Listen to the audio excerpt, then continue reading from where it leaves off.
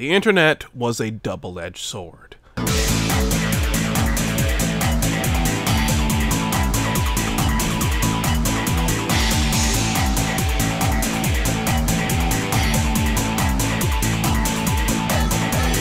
It gave us many benefits, many positive aspects, but at the same time, opened the door for many problems we didn't have to deal with before. And usually, the positives and the negatives come together in a bundle. We now have the ability to speak to people we would never even know existed through the internet, but now it is also easier than ever to find information about that person and spread around to others to ruin their day. We also have the ability to download anything to our computers, tools we can use to help us in our online world. But if you get them from the wrong place, you can end up with a computer virus. I don't think I need to tell people what a computer virus is, do I? Most people don't know how they work. In fact, most of the time, I don't know how they work. But everyone knows they spell trouble. Be it malware, spyware, adware, ransomware, warehare, nobody wants a computer virus. Whether it be stealing your data and selling it, or locking your computer down until you pay the people who made the virus, they come in all shapes and sizes. So yes, computer viruses are dangerous, yada yada, etc, etc. I don't feel the need to explain something you probably already know. While all viruses are harmful, some of which have costed billions of dollars in damage, the coding knowledge used in some of these is impressive, and sometimes they got real creative with it. Nothing like having my personal data stolen by a purple monkey, but we can go even further than that. Why don't we have a video dedicated to some of the oddest computer viruses out there? Disclaimer, please don't seek any of these out unless you know what you're doing. Even I'm too much of a coward. That's why I'm using a bunch of different sources for this video. All viruses are harmful in some way. This is purely for documentation and entertainment purposes. Now that we've gotten that out of the way, let me introduce you all to... Oh, it seems I have a Windows 98 message on my screen, despite using Windows 10. I guess that means the purple monkey's taking over. Let me introduce you all to the strangest computer viruses ever created. A big shout out to everyone's favorite Indian Canadian, Mudahar, for his old virus investigation series. It helped a lot with the research and explanation of some of these, and helped me learn of the more interesting viruses. I've tried my hardest to put my own spin on some of these, so I'm not just copying him word for word, and I hope I succeeded. Now, what's our first topic? Sonic Gather Battle.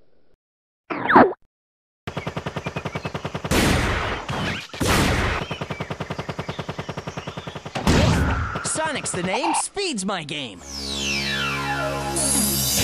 Oh, look.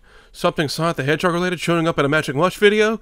Never seen that before. Yeah, I've milked Sonic the Hedgehog pretty hard on my channel, and let me tell you, hedgehog milk is delicious.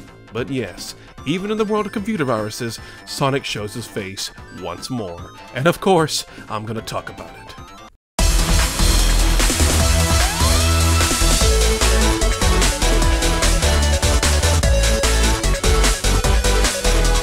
Sonic Gather Battle was a fan game made back in 2014, made by a guy named Lamina Dan. It's garnered a reputation of being a pretty fun and addicting fan game and had a following for it, and it would be updated throughout the years to add some new content and features, all that jazz.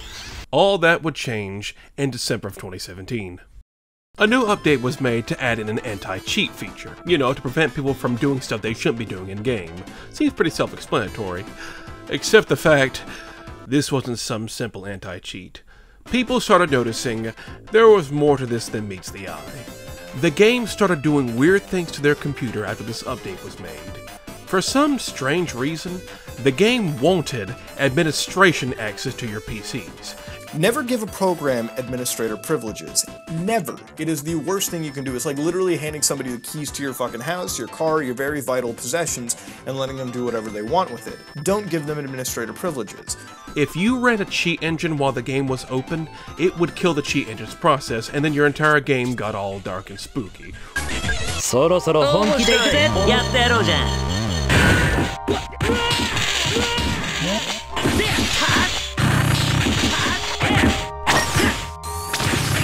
Oh, I get it. It's like all those fake anti-piracy screens that were all over YouTube a few years ago. I'm gonna get jump scared by some demonic Sonic or something. Well, even though this is neat in concept, unbeknownst to the person playing, you have just activated the full extent of the game's DRM, which basically serves as a virus. Because you allowed the game administration access, the DRM is now on your PC, permanently. It does not matter if you delete the game and everything associated with it, that DRM is staying on your computer. Even if you transfer over to a new PC, the DRM with Sonic Gather Battle stays with it. And you're probably wondering, well, what exactly does that mean? The DRM stays with it even if you uninstall it. If you try Googling something like Sonic Gather Battle cheats, the DRM automatically closes your web browser. This thing is here just to spy on you and make sure you don't do anything naughty, and if you don't even have the game anymore. But that's not all. If this wasn't enough, the minute the DRM activates, it steals your IP address and ships it off to the game's creator and adds you to a list. Yeah, if you do anything to mess with Sonic Gather Battle in any way, your information is stolen and you're put on the creator's naughty list. The only way to get any of this removed is to go to the developer himself and tell him why you don't deserve to be on the list, and get him to remove all the DRM from your computer. If you didn't know, this is all sorts of illegal. And what is this all over?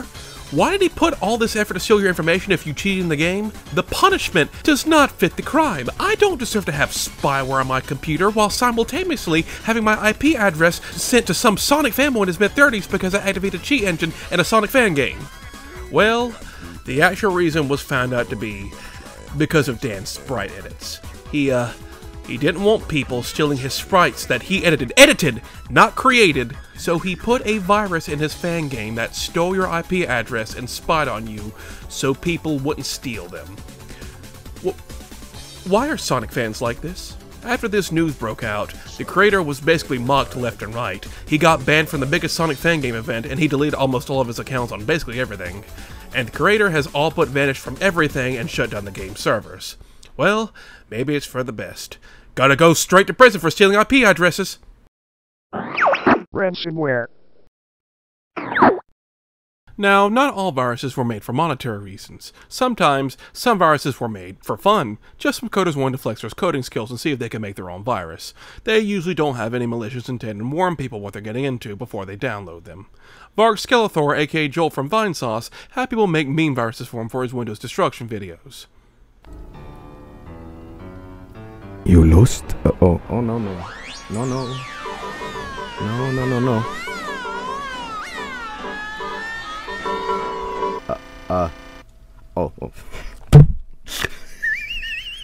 On a completely different note, Touhou is a game series that started all the way back in 1997. Most of Touhou's games consisted of bullet hell shooters that were notoriously difficult, but ever since then it's spawned several different games and spin-offs that have branched out into different genres. I have admittedly never played a single game from the Touhou series, but its fan base is huge and dedicated. Really dedicated. There are dozens of Touhou related fan sites and communities out there, more than you would think. You look up anything relating to the series, and you'll find yourself in a rabbit hole. Trust me. One of the many fans of Touhou decided for complete funsies to create a virus based off of the series. A Touhou-themed virus, and it was named Rensenware.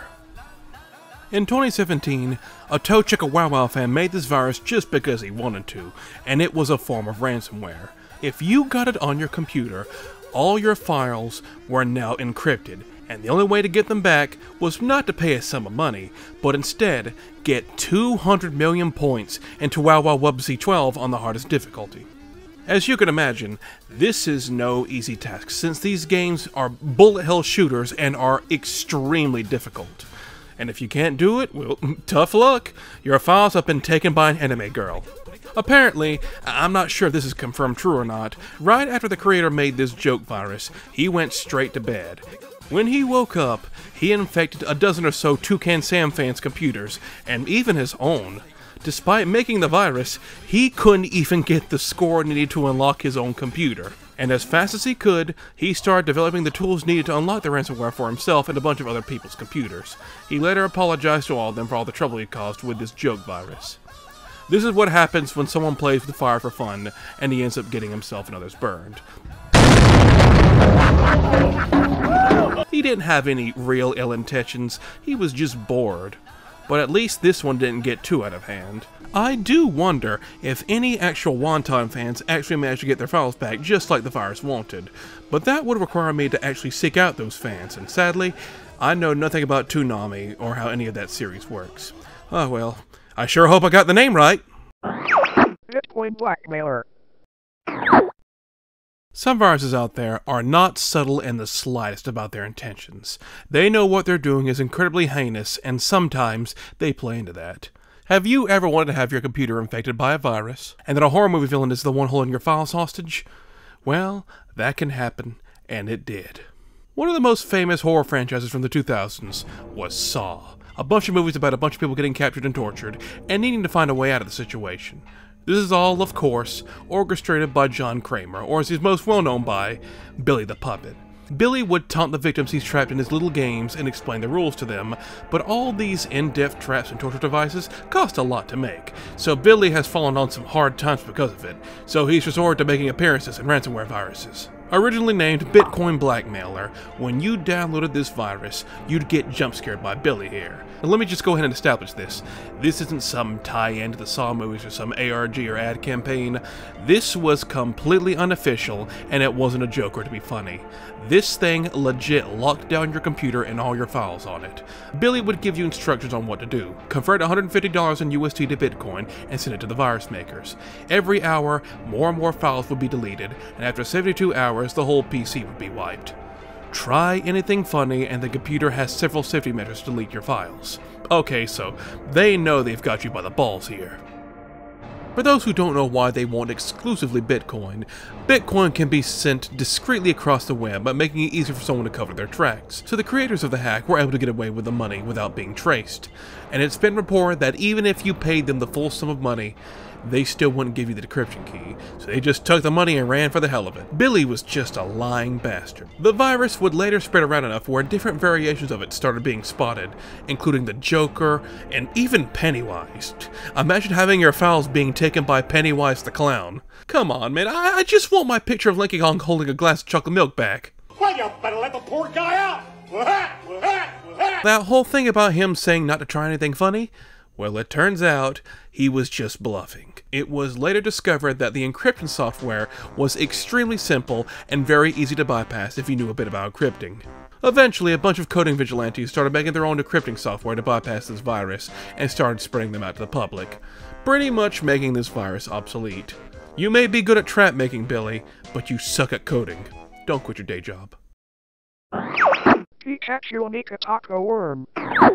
We got a 2-for-1 deal this time. Viruses involving cute little Japanese animals. I wanna be the very best, like no one ever was. Blah blah blah, Pokemon, late 90s, cultural phenomenon, it was everywhere, you know the story. Pokemon infiltrated every single corner of the globe in the late 90s, and if you were online in the year 2000, it could infiltrate your computer. The Pikachu worm, as it was called, was an email virus that would link you to a website called Pikachu.com, disguising itself as an official Pokemon website. When you clicked on the link, it would send you to a complete duplicate of the official Pokemon website, but downloaded an exe file in the background, and then sent the same link to every person in their contacts list. If you clicked on the executable from this point forward, it would send a line of code to delete your PC's operating system. So this would be a nasty little virus if you lit it on your computer, and well, that's the thing. It would be a nasty little virus, and not for the fact that whoever coded this virus forgot to override the system's double-checking command. So when it's about to delete the OS, it asks you first if you want to delete the operating system beforehand. Yes, this is the only virus I can think of that asks for consent before screwing up your computer. Of course, any person with any semblance of tech knowledge is going to say no. This virus was very clearly preying on the phenomenon of Pokemon at the time, and was most likely aimed at kids who knew next to nothing about how viruses worked. The thing is, though, most kids back in the year 2000 didn't really have email accounts. That was mostly an adult thing, if I recall correctly, and most adults back then were probably sick of Pokemon at this point, so they probably didn't even click on the email in the first place. So that's 2 bars of entry it had to pass to even be effective, and well, it wasn't. Nobody even knows the origins of this virus. It's a complete mystery, and thus, this virus was quickly forgotten. And so we move on. Let's jump forward a decade to 2010, and another virus pops up. A virus known as the Ika-Tako virus infects thousands of computers in a short amount of time. The virus disguised itself as a music file, and then when opened, it would convert all of your files on the drive into pictures of a cartoon octopus. Anime was a mistake. Yeah, this virus didn't steal your info or delete System 32 or anything like that. It legit just replaced all files with a cartoon octopus. Obviously, this was just meant to piss people off than anything truly malicious. The police in Japan were able to track down the guy who made it, and it turns out he was just flexing his coding skills and this was the end result. He got 2 years in prison. Twice, a Japanese cartoon creature was involved in a virus that was just meant to cause chaos and nothing else, and both 10 years apart from each other. I have no clue if another one happened in 2020, but we were already dealing with a different cute creature virus that came from Asia that year, so I think we'll pass on that. Lord knows what 2030 holds. LOSTBOY.exe. There's been a lot of gaming-themed viruses here today. I'm well aware of that. I guess it's just my inner gamer that finds the idea of viruses being game-based weird. Yeah, I'm a little biased. So, why not another one? This one sends fear into the hearts of who know it. You can run for more than... Whoa. Whoa! What the hell is that? What the fuck? In 2012, the height of spooky horror games like Slender and all was going around. Games with very little gameplay, but ooh, they were spooky. A game in similar vein showed up on the V boards of fortune of all places. It was called LOSTBOY.exe.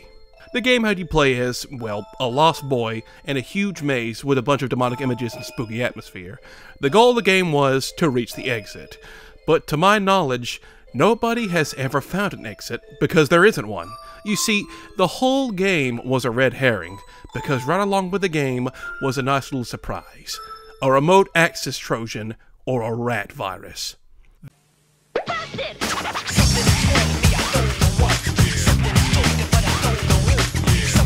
This is the worst kind of virus you can get on your computer. If you get this virus, then the person behind it gets full access to your computer and can steal your personal info, turn on your webcam, among other things. And that's exactly what happened here. People in the V thread started downloading the game, blissfully unaware it had a rat virus on it, and started having their personal data stolen. And the guy who was stealing all the data, he started posting all the anon's personal info and bank statements, and started emailing them pictures of themselves he took from their webcams. Word got out to the admins, and the guy was banned, and the whole board was shut down for a bit, before coming back online with a message, "Don't click on random download links, you dumbasses," and everything was back to normal. Mostly. Important to note, the game was originally made by a random dude who just wanted to make a spooky game similar to Slender. He uploaded it to V himself for attention, but then someone else took his game, snuck a rat virus in it and impersonated him and started spreading the game around himself, and then it got the infamy it did. Honestly, I feel bad for the original dev. He just wanted to make a spooky game. If he only knew his game now lives in infamy as that 4chan horror game that stole your bank account and credit card number. The original creator did an interview with a YouTuber a couple of months ago. I'll link it in the description, but I hope you can speak big at. Protogent Antivirus. Man, all these viruses, stealing my info and breaking into my bank account, we need something to clean it all up with. We need to get the best antivirus there is to take care of all of them. Windows Defender? Nah. Norton Antivirus? Too expensive. We need to get an antivirus from the most trustworthy country when it comes to cybersecurity on the planet. India. Do not read it! This is Protogent, an antivirus made to snuff out those nasty viruses. Now, despite popular belief and the fact it's from India, this is a real antivirus software. It's not a virus disguised as an antivirus. This thing tries to clean your computer of viruses. Keyword, tries. Just because it's an actual antivirus doesn't mean it's a good one. People have tested it on multiple computers full of viruses, and it barely caught any of them. Up until this point, it's only detected one, when there should have at least been 3, maybe 4 detections out of it. So it has a 25% success rate within the given samples that we've given it, which are definitely found by every other bit of antivirus engine that I put through. A more known antivirus engine. So maybe this isn't the best antivirus to use. But being a good antivirus isn't what Protogent is known for. Far from it. What it's known for is its marketing. The mascot of Protogent is Proto, and he's a stolen asset from a toddler show named Super Y. To my knowledge, nobody has ever taken any legal action over what is a blatant recolor OC donut steal. But actually, Proto is superior to the original because does Super Y have this? I am Proto, your security is my motto. Install me on your computer to protect your data better. With me there no viruses could enter your computer. Malware, spyware, Trojan, all gone forever. If your antivirus doesn't have a rap song, is it even an antivirus? This is what this antivirus is well known for, because this is more entertainment than any virus or antivirus can give me. The people who put this together deserve a medal. I'm Proto. Preventing data theft is my motto. I prevent data leakage, securing your business and image. Oh, and there's more too. There's even more commercials. Oops, my system crashed. I lost my data, but I had an antivirus. Antivirus is not enough. You need Protogent, world's only antivirus with data recovery software. Think beyond antivirus, think Protogent. Okay, so Protogent may be a crappy antivirus, but come on, this is adorable. They put together all these commercials and everything to show off their stolen mascot. It might not do its job, but you have to admire the passion. I am Proto, bringing families closer is my motto. I protect your kids while they surf, as I know that parenting is tough. This is still going on to this day. New commercials are still being made and their website is still up. And I think these commercials are the sole reason why. Because I don't think Windows Defender is shaking in its boots over the actual product. Bad product, but amazing marketing. Proto not only save you from accidents, it also save your computer from viruses and online threats. Think beyond antivirus, think Protogent. At the end of the day, viruses are still universally bad. Nobody wants them. But the creativity in some of these is just insane. They put this much effort into something just to break the law or to mess with some people. The thing is, I probably missed a whole slew of weird viruses. Maybe I'll come back to this topic someday. Who knows? Only thing I know is to not go out of my way to seek these out. Ain't that right, you purple bastard? God bless, like and subscribe, and good night. Stay safe, and now your credit card number belongs to me.